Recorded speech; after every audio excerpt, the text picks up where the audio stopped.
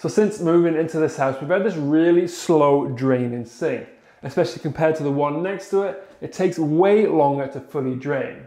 Now there's many reasons for this to happen, but more than likely there's just like a buildup of hair, soap scum, toothpaste and other weird bodily fluids, which is kind of gross. So today I'm going to show you how to fix this common issue without using any harsh chemicals or major tools.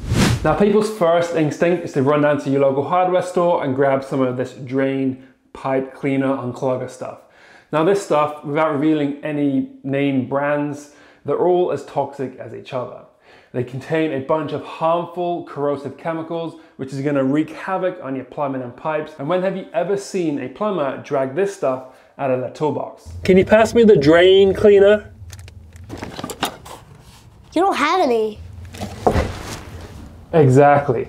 Now more than likely the issue with the slow draining sink lies within this P-trap right below it. So this right here in my hand is known as a P-trap, and you'll find one of these under every sink, bath and shower in your home.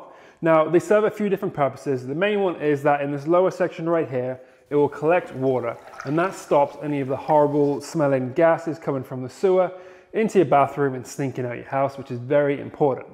It also helps collect any debris, but over time that debris does build up and it will slow down the draining process, which is what I believe is going on with my sink right now. Now with the modern P-trap, some of them have a cleaner at the bottom, which saves a lot of time.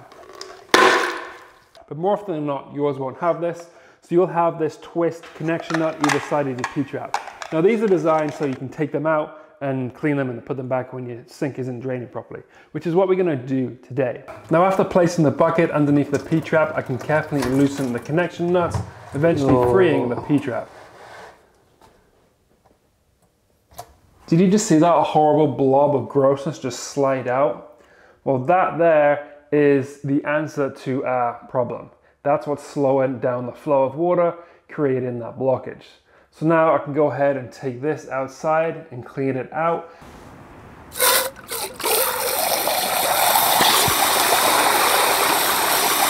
And I'm also going to clean around the pipes where the P-trap was connected to.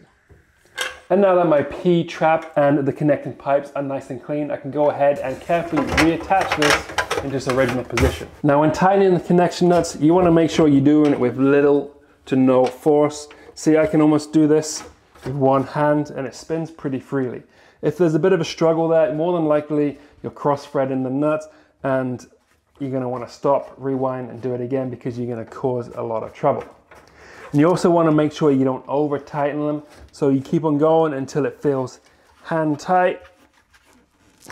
That way you don't crack the PVC. Now the P-trap is on. I want to test it for leaks by putting some blue shop towel directly underneath the P-trap. I like to use blue shop towel instead of paper towels because it's easier to identify water drips. Now I can go ahead and run the tap for 30 seconds, making sure that there's no little drips. I'm also going to fill the bowl right up and let it do a full cycle and then check the leaks again. Now fortunately I don't have any leaks, but if I did, I'd go back and check my connections, make sure they're nice and hand tight. And this sink is now draining like a freaking dream. Now if you enjoyed this quick tip video and you found it useful, you're gonna love this video here of me adjusting one of my rubbing doors, and you won't believe how simple the solution is to this fix. Or if you want to see some of my longer renovations or my modern furniture builds, click on some of these longer videos up here. And I will see you guys in the next one. Yeah.